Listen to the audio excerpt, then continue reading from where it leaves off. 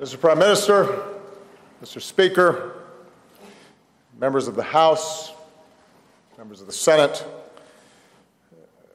distinguished guests, people of Canada,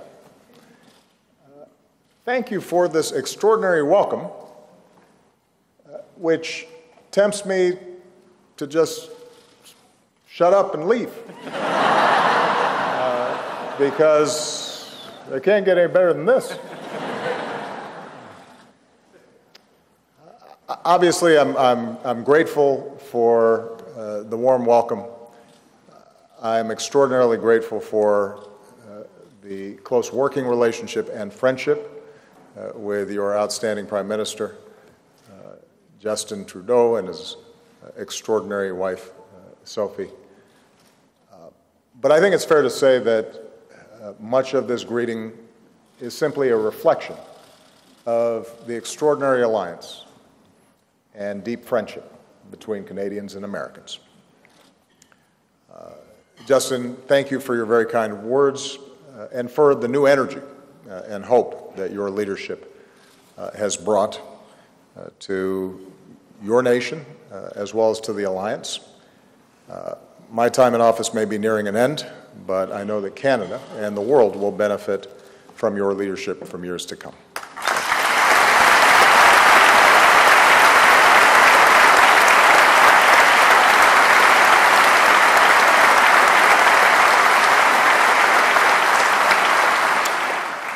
So, Canada was the very first country that I visited as president. It was in February. It was colder. I was younger. Michelle now refers to my hair as the Great White North. And on that visit, I strolled around the Byward Market, tried a beaver tail, which is better than it sounds.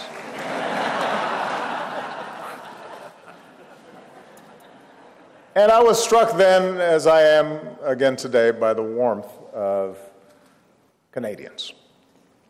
I could not be more honored to be joining you in this historic hall, this Cathedral of Freedom. And we Americans can never say it enough. We could not ask for a better friend or ally than Canada. We could not.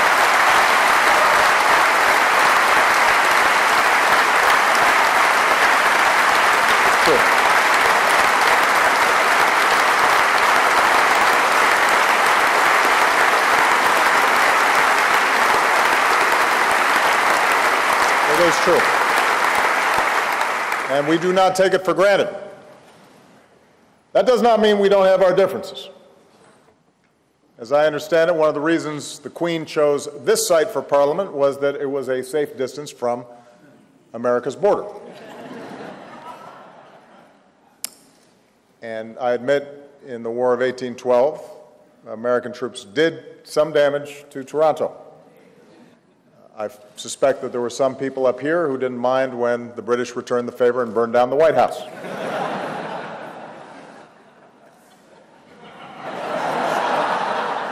In more recent times, however, the only forces crossing our borders are the armies of tourists and business people and families who are shopping and doing business and visiting loved ones. Our only battles take place inside the hockey rink.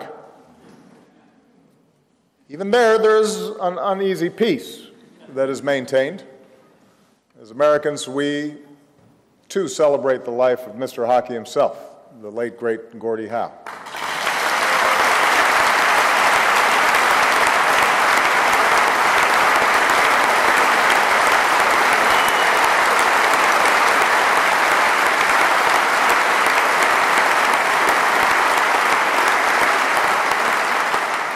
Just as Canadians can salute American teams for winning more Stanley Cups in the NHL.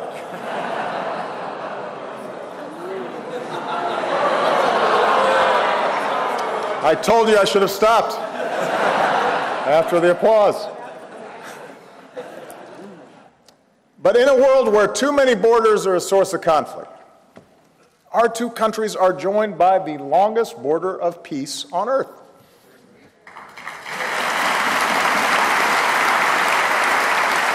And what makes our relationships so unique is not just proximity. It's our enduring commitment to a set of values, a spirit alluded to by Justin that says no matter who we are, where we come from, what our last names are, what faith we practice, here we can make of our lives what we will. It was the grit of pioneers and prospectors who pushed west across a forbidding frontier. The dreams of generations, immigrants, refugees that were welcomed to these shores. The hope of runaway slaves who went north on an underground railroad. Deep in our history of struggle, said Dr. Martin Luther King Jr., Canada was the North Star. The Freedom Road links us together. We're bound as well by the service of those who've defended us at Flanders Field, the beaches of Normandy, the skies of the Balkans, and more recently in the mountains of Afghanistan and training bases in Iraq. And their sacrifice is reflected in the silent rows of Arlington and in the Peace Tower above us. And today we honor those who gave their lives for all of us.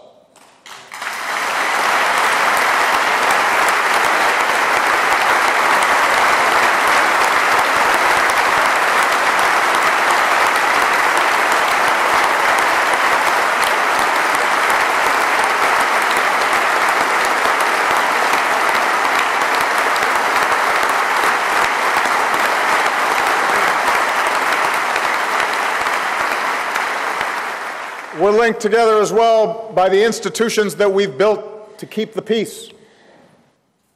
The United Nations to advance our collective aspirations. A NATO alliance to ensure our security. NORAD, where Americans and Canadians stand watch side by side. And Traxena on Christmas Eve.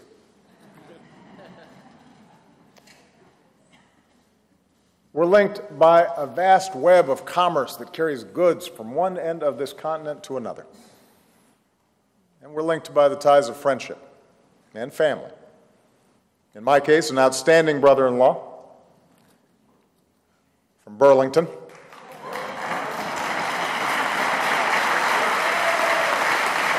Had to give Burlington a shout out. Our relationship is so remarkable precisely because it seems so unremarkable, which is why Americans often are surprised when our favorite American actor or singer turns out to be Canadian.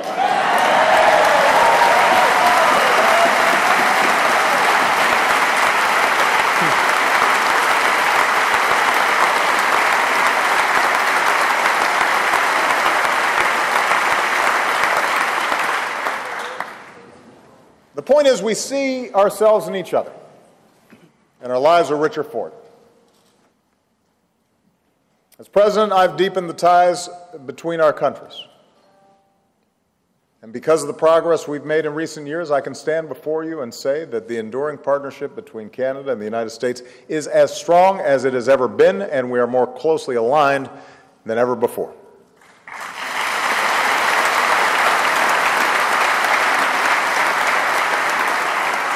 And yet we meet at a pivotal moment for our nations and for the globe. From this vibrant capital, we can look upon a world that has benefited enormously from the international order that we helped build together. But we can see that same order increasingly strained by the accelerating forces of change. The world is, by almost every measure, less violent than ever before. But it remains riven by old divisions and fresh hatreds. The world's more connected than ever before, but even as it spreads knowledge and the possibility of greater understanding between peoples, it also empowers terrorists who spread hatred and death, most recently in Orlando and Istanbul. The world is more prosperous than ever before. But alongside globalization and technological wonders, we also see a rise in inequality and wage stagnation across the advanced economies, leaving too many workers and communities fearful of diminishing prospects, not just for themselves, but more importantly for their children. And in the face of such rising uncertainty, it is not enough to look at aggregate growth rates or stock prices or the pace of digital innovation. If the benefits of globalization accrue only to those at the very top, if our democracies seem incapable of assuring broad-based growth and opportunity for everyone, then people will push back out of anger or out of fear. And politicians, some sincere and some entirely cynical, will tap that anger and fear, hearkening back to bygone days of order and predictability and national glory, arguing that we must rebuild walls and disengage from a chaotic world, or rid ourselves of the supposed ills brought on by immigrants, all in order to regain control of our lives. We saw some of these currents at work this past week in the United Kingdom's referendum to leave the European Union. Despite some of the initial reactions, I am confident that the process can be managed in a prudent, orderly way. I expect that our friends on both sides of the channel will develop a workable plan for how to move forward. And I'm equally confident that the transatlantic values that we all share as liberal, market-based democracies are deeper and stronger than any single event. But while the circumstances of Brexit may be unique to the United Kingdom, the frustrations people felt are not. The short-term fallout of Brexit can be sensibly managed, but the long-term trends of inequality and dislocation and the resulting social division, those can't be ignored. How we respond to the forces of globalization and technological change will determine the durability of an international order that ensures security and prosperity for future generations. And fortunately, the partnership between the United States and Canada shows the path we need to travel. For our history and our work together speak to a common set of values to build on. Proven values, values that your Prime Minister spoke of in his introduction. Values of pluralism and tolerance, rule of law, openness, global engagement and commerce and cooperation, coupled with equal opportunity and an investment in our people at home. As Prime Minister Pierre Trudeau once said, a country, after all, is not something you build as the pharaohs build the pyramids and then leave standing there to defy eternity. A country is something that is built every day out of certain basic shared values. What is true of countries is true of the world. And that's what I want to talk about today, how to strengthen our institutions to advance these commitments in a rapidly changing world. Now, let me start with our shared economic vision. In all we do, our commitment to opportunity for all of our people has to be at the centerpiece of our work. We are so fortunate because both of our countries are so well positioned to succeed in the 21st century. Our two nations know firsthand the awesome power of free markets and innovation. Canadians help run some of Silicon Valley's most innovative companies. Our students study at each other's world-class universities. We invest in research and development and make decisions based on science and evidence. And it works.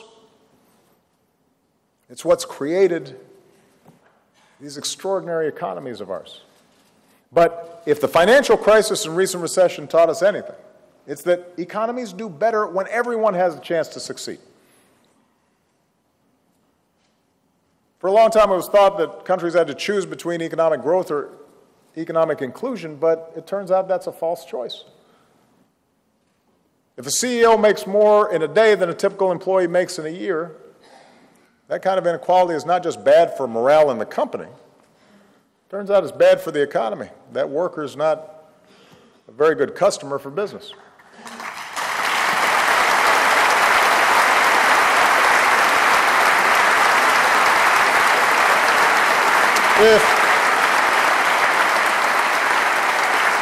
If a young man in Ohio can't pay his student loans, or a young woman in Ontario can't pay her bills, that has ramifications for our economy. It tamps down the possibilities of growth. So we need growth that is broad and that lifts everybody up, including tax policies that do right by working families and robust safety nets for those who fall on hard times. As John Kenneth Galbraith once said, the common denominator of progress is our people. It's not numbers, it's not abstractions. It's how are people doing? Now, of course, many who share this progressive, inclusive vision can be heard now arguing that investments in our people, protections for our workers, fair tax policies, these things are not enough. For them, globalization is inherently rigged towards the top 1%. And therefore, what's needed is an end to trade agreements and various international institutions and arrangements that integrate national economies. And I understand that vision. I know why it's tempting. It seems as if we draw a line around our borders that'll give us more control, particularly when the benefits of trade and economic integration are sometimes hard to see or easy to take for granted. And the very specific dislocations are obvious and real. There's just one problem. Restricting trade or giving in to protectionism in this 21st century economy will not work. It will not work.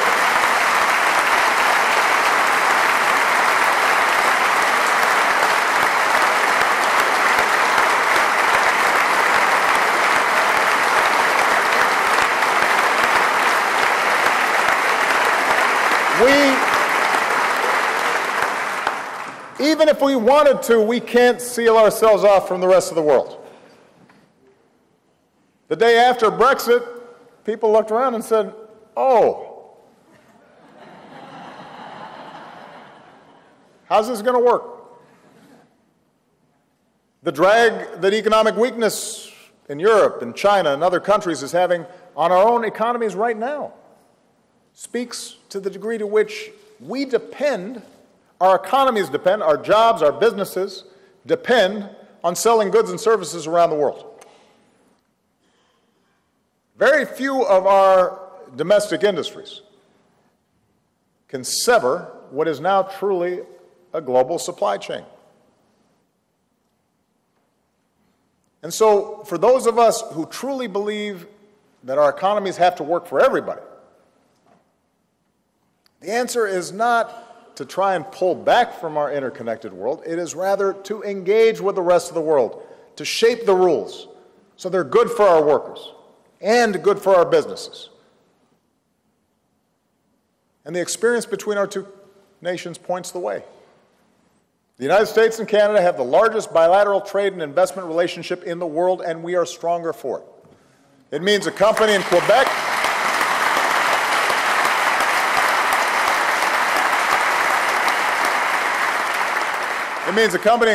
can create jobs in North Carolina, and the startup in Toronto can attract investment from Texas. Now, the problem is that some economies in many of the fastest growing regions of the world, particularly the Asia-Pacific region, don't always abide by the same rules. They impose unfair tariffs, or they suppress workers' rights, or they maintain low environmental standards that make it hard for our businesses to compete fairly. And with the Trans-Pacific Partnership, we have the ability to not only open up these markets to U.S. and Canadian products and eliminate thousands of these unfair tariffs, which, by the way, we need to do because they're already selling here under existing rules, but we're not selling as much as we should over there. But it also affords us the opportunity to increase protections for workers and the environment and promote human rights, including strong prohibitions against human trafficking and child labor. And that way, our workers are competing on a level playing field, and our businesses are less prone to pursue a race to the bottom. And when combined with increased investments in our own people's education and skills and training and infrastructure and research and development and connectivity, then we can spur the kind of sustained growth that makes all of us better off. All of us.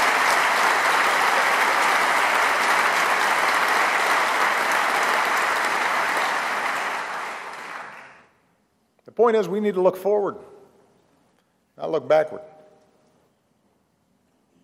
And more trade and more people-to-people ties can also help break down old divides.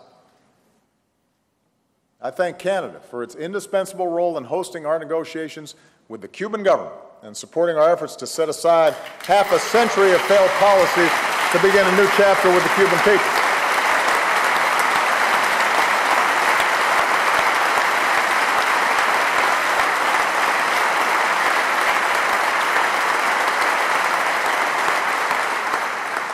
I know a lot of Canadians like going to Cuba, maybe because they haven't had Americans crowding the streets and the beaches, but that's changing.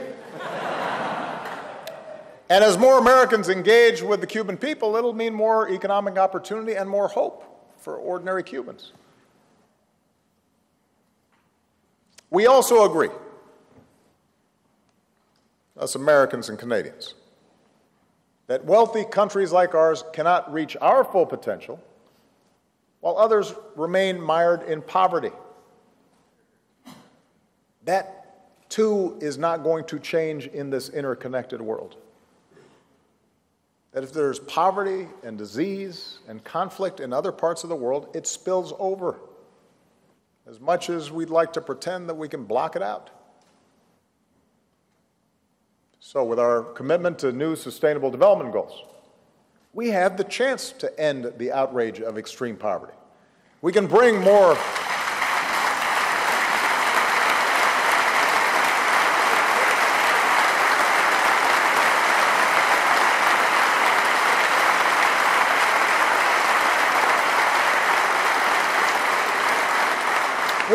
electricity to Africa so that students can study at night and businesses can stay open. We can banish the scourge of malaria and Zika. We can realize our goal of the first AIDS-free generation.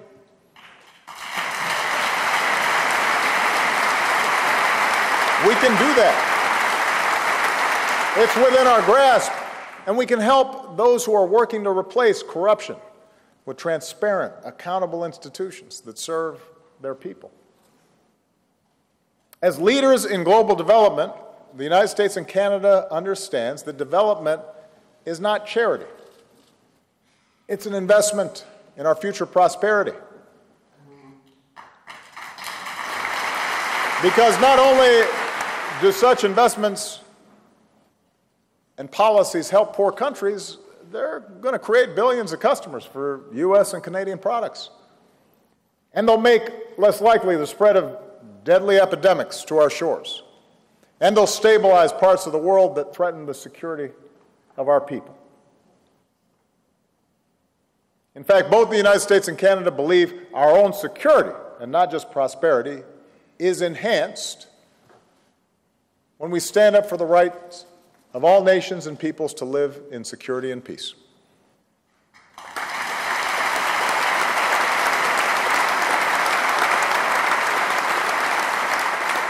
And even as there are times when unilateral action is necessary to defend our people, We believe that in a world where wars between great powers are far less likely, but transnational threats like terrorism know no boundaries, our security is best advanced when nations work together. We believe the disputes that do arise between nations should be, wherever possible, resolved peacefully with diplomacy, that international organizations should be supported, that multilateralism is not a dirty word. And certainly we're more secure when we stand united against terrorist networks and ideologies that have reached to the very doorstep of this hall. We honor all those taken from us by violent extremists, including Canadians John Ridsdale and Robert Hall.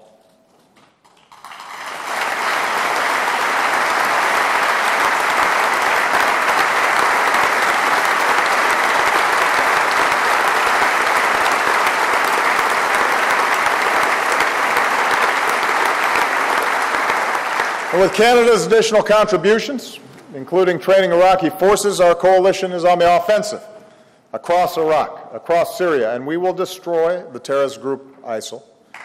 We will destroy them.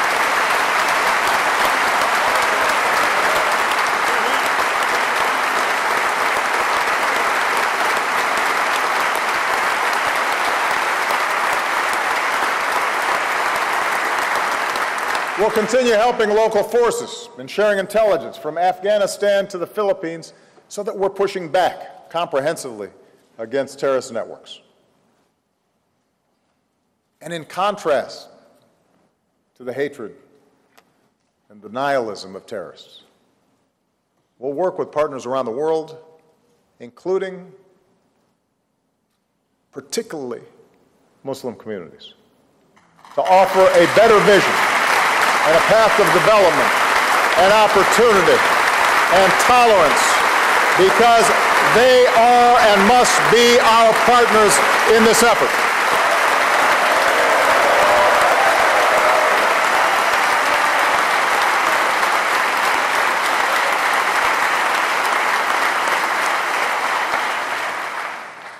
Meanwhile, when nations violate international rules and norms, such as Russia's aggression against Ukraine,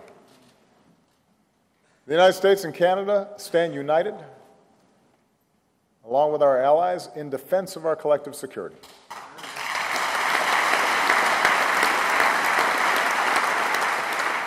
And doing so requires a range of tools, like economic sanctions. But it also requires that we keep our forces ready for 21st century missions and invest in new capabilities. And as your ally and as your friend, let me say that we'll be more secure when every NATO member, including Canada, contributes its full share to our common security. Because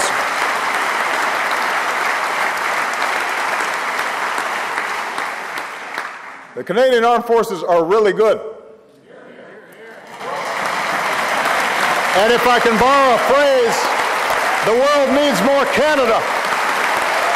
NATO needs more Canada. We need you.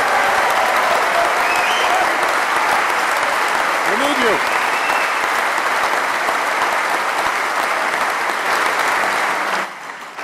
Now, just as we join together in our common defense, so must we work together diplomatically, particularly to avert war.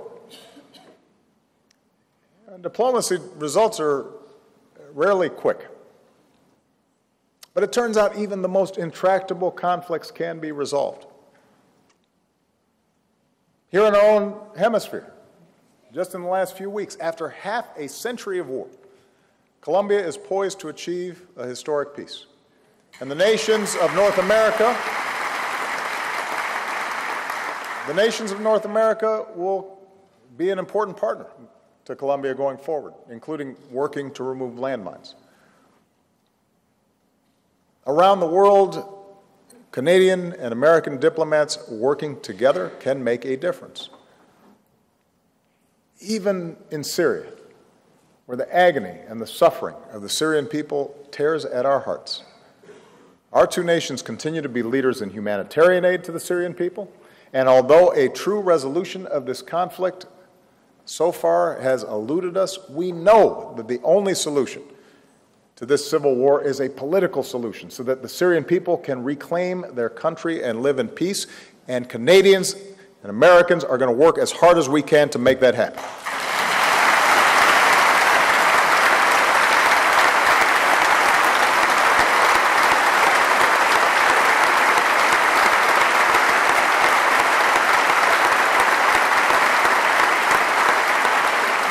I should add that here in the nation of Lester Pearson, we reaffirm our commitment to keep strengthening the peacekeeping that saves lives around the world. There is one threat, however, that we cannot solve militarily, nor can we solve alone, and that's the threat of climate change. Now, climate change is no longer an abstraction. It's not an issue we can put off for the future. It is happening now. It is happening here in our own countries. The United States and Canada are both Arctic nations, and last year when I became the first U.S. president to visit the Arctic, I could see the effects myself. Glaciers, like Canada's Athabasca Glacier, are melting at alarming rates. Tundra is burning, permafrost is thawing. This is not a conspiracy. It's happening. Within a generation, Arctic sea ice may all but disappear in the summer. And so skeptics and cynics can insist on denying what's right in front of our eyes, but the Alaska Natives that I met, whose ancestral villages are sliding into the sea, they don't have that luxury. They know climate change is real. They know it is not a hoax. And from Bangladesh to the Pacific Islands, rising seas are swallowing land and forcing people from their homes. Around the world, stronger storms and more intense droughts will create humanitarian crises and risk more conflict. This is not just a moral issue, not just an economic issue. It is also an urgent matter of our national security. And for too long, we've heard that confronting climate change means destroying our own economies. But let me just say, carbon emissions in the United States are back to where they were 2 decades ago, even as we've grown our economy dramatically over the same period. Alberta, the oil country of Canada, is working hard to reduce emissions while still promoting growth. So, if Canada can do it and the United States can do it, the whole world can unleash economic growth and protect our planet. We can do this. We can do it.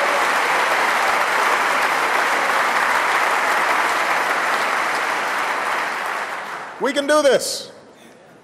We can help lead the world to meet this threat. Already, together in Paris, we achieved the most ambitious agreement in history to fight climate change. Now let's bring it into force this year.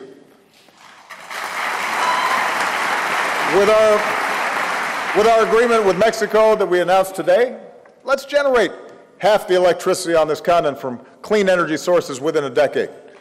That's achievable. Let's partner in the Arctic to help give its people the opportunity they deserve, while conserving the only home they know. And building on the idea that began in Montreal 3 decades ago, let's finally phase down dangerous HFC greenhouse gases. This is the only planet we've got, and this may be the last shot we've got to save it. And America and Canada are going to need to lead the way. We're going to have to lead the way.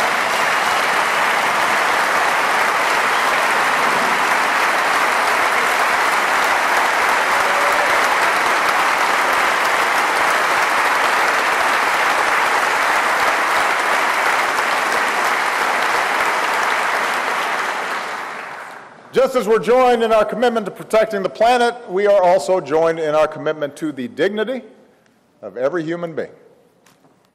We believe in the right of all people to participate in society. We believe in the right of all people to be treated equally, to have an equal shot at success. That is in our DNA, the basic premise of our democracies.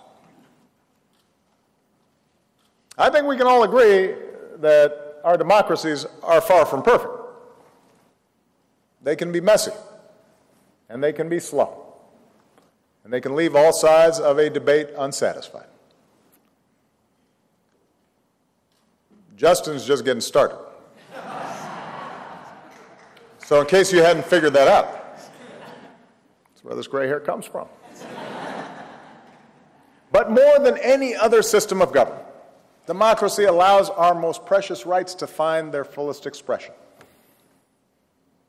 enabling us through the hard, painstaking work of citizenship to continually make our countries better, to solve new challenges, to right past wrongs.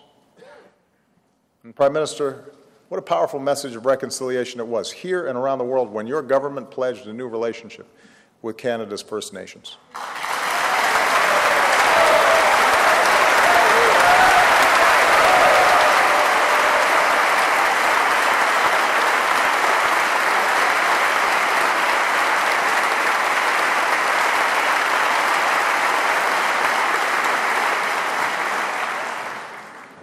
Democracy is not easy. It's hard. Living up to our ideals can be difficult even in the best of times, and it can be harder when the future seems uncertain or when, in response to legitimate fears and frustrations, there are those who offer a politics of us versus them, a politics that scapegoats others, the immigrant, the refugee, someone who seems different than us. We have to call this mentality what it is, a threat to the values that we profess, the values we seek to defend. It's because we respect all people that the world looks to us as an example. The colors of the rainbow flag have flown on Parliament Hill. They have lit up the White House. That is a testament to our progress, but also the work that remains to ensure true equality for our fellow citizens who are lesbian, gay, bisexual, or transgender.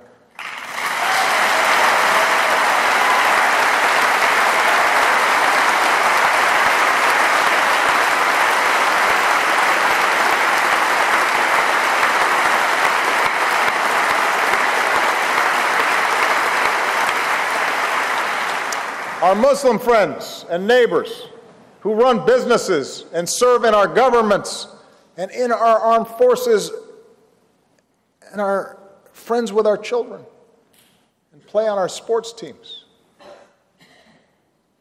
We've got to stand up against the slander and the hate leveled against those who look or worship differently. That's our obligation. That's who we are. That's what makes America special. That's what makes Canada special. Here in Canada,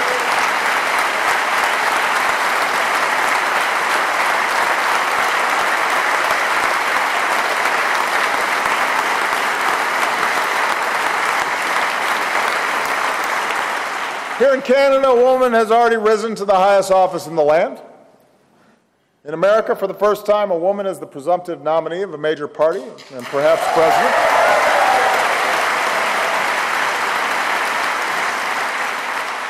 I have a bias on these issues, but our work won't be finished until all women in our country are truly equal, paid equally, treated equally, given the same opportunities as men, when our girls have the same opportunities as our boys. That's who we need to be.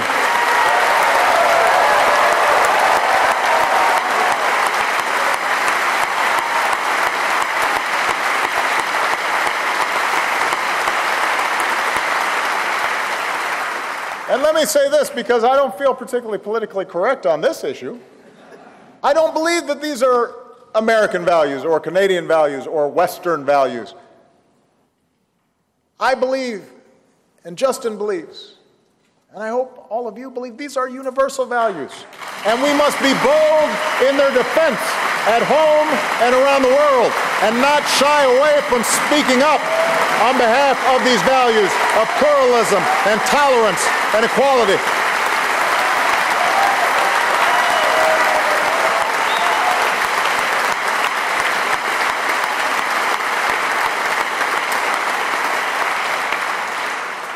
I fear sometimes that we are timid in defense of these values. That's why we'll continue to stand up for those inalienable rights here in our own hemisphere, in places like Cuba and Venezuela, but also in more distant lands. For the rights of citizens and civil society to speak their mind and work for change. For the rights of journalists to report the truth. For the rights of people of all faiths to practice their religion freely. Those things are hard, but they're right. They're not always convenient, but they're true.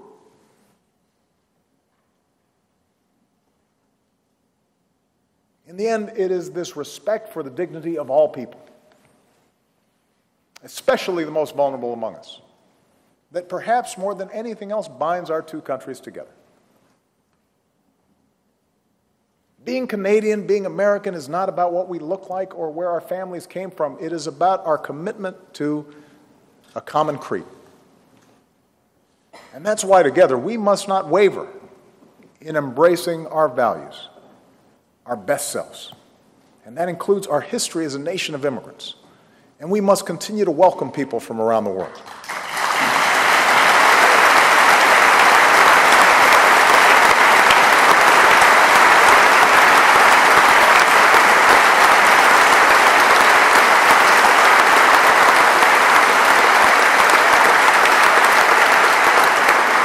The vibrancy of our economies are enhanced by the addition of new striving immigrants.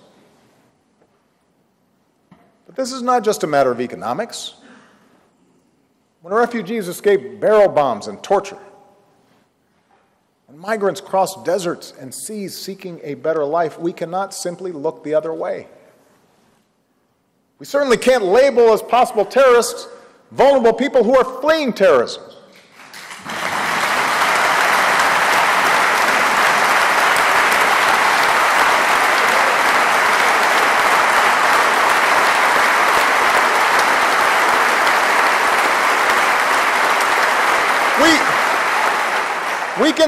We can insist that the process is orderly. We can insist that our security is preserved.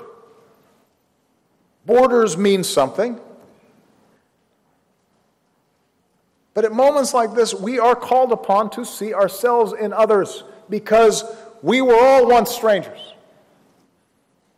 If you weren't a stranger, your grandparents were strangers. Your great-grandparents were strangers. They didn't all have their papers ready. They fumbled with language, faced discrimination, had cultural norms that didn't fit. At some point, somewhere,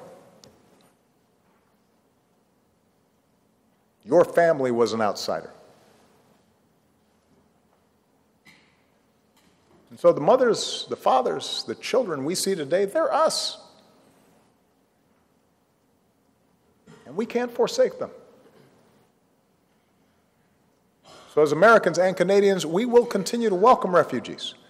And we can ensure that we're doing so in a way that maintains our security. We can and we will do both. We can and we will do both.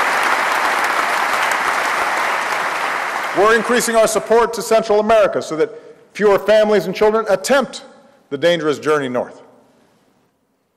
This fall at the United Nations, we'll host a global summit on refugees because in the face of this crisis, more nations need to step up and meet our basic obligations to our fellow human beings. And it will be difficult, and budgets are tight, and there are legitimate issues, and not everybody's going to be helped. But we can try. People of goodwill and compassion show us the way. Greek islanders pulling families to shore, and Germans handing out sweets to migrants at railway stations. a synagogue in Virginia inviting Syrian refugees to dinner. And here in Canada, the world has been inspired as Canadians across this country have opened up their hearts and their homes. And we've watched citizens knitting toques to keep refugees warm in the winter. And we've seen your Prime Minister welcome new arrivals at the airport and extend the hand of friendship and say, you're safe at home now. And we see the refugees who feel that they have a special duty to give back and seize the opportunity of a new life. Like the girl who fled Afghanistan by donkey and camel and jet plane, and who remembers being greeted in this country by helping hands and the sound of robins singing. And today she serves in this chamber and in the cabinet because Canada is her home.